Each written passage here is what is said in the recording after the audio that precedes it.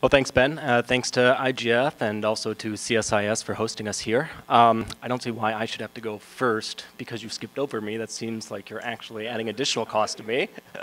I won't go through too much of the history of what's happened over the last few years in the tech ecosystem space, because I think there's a lot more people up here who have been much more engaged in this debate, and I think they're in a better position to go over that. So instead, I'll just start with why IBM came out with this position, and I will address your question with regards to whether or not this is just us trying to get the better of our competitors, quote unquote. Fast forward, it's not. So this is not an idea.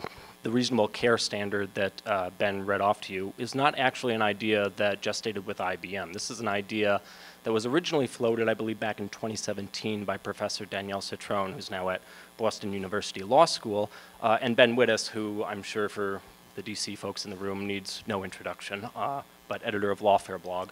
And this largely built off a lot of the work that Professor Citron had done on kind of cyberbullying and hate crimes online, so there was a free speech angle to it.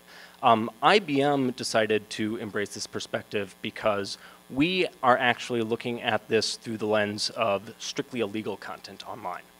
And I'd like to explain a little bit why it is we decided to jump into this debate. So over the last 2 years or so, basically since Professor Citron and Mr. Wittes wrote this article, as we're all aware, there's been a developing techlash. A lot of this vitriol and a lot of this rhetoric has been aimed at the consumer-facing digital platforms, but some of the companies that have been essentially turned into collateral damage in this fight are not in that position in the digital ecosystem. So as Ben said, IBM is primarily a cloud hosting and storage provider. So most of our business is business to business and contracts for hosting content that is not readily accessible to the public. Nonetheless, over the last year and a half, we've seen the proliferation of a lot of rules, regulation, and legislation around the world because IBM is active in over 175 countries around the world, in which there is no distinction being made between consumer-facing platforms that actually have the technical capability to do more targeted content moderation and removal, and companies that are further down the infrastructure stack in the digital economy.